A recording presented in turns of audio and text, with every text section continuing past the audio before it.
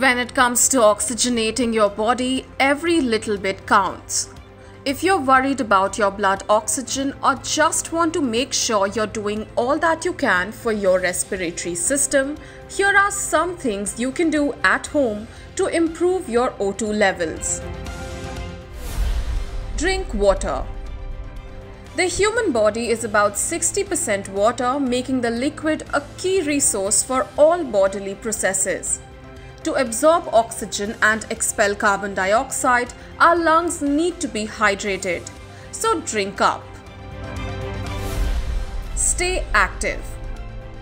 Regular exercise doesn't just improve strength and endurance, it also equips our body to better utilize oxygen while removing waste through the lymphatic system. Even a small amount of movement can help. Eat iron-rich food. Iron is an important dietary mineral that helps the body in producing red blood cells, the cells that transport blood around the body.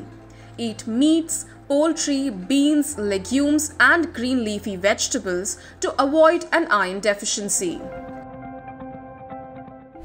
Indoor plants. Plants inhale carbon dioxide and exhale oxygen, so it makes sense to add some indoor plants to your living space. Go for plants that are easy to take care of and hard to kill. Deep breathing. Practice mindful breathing exercises to improve your oxygen intake. A 10 to 15 minute routine of attentive breathing exercises can do wonders for both your oxygenation and mental health.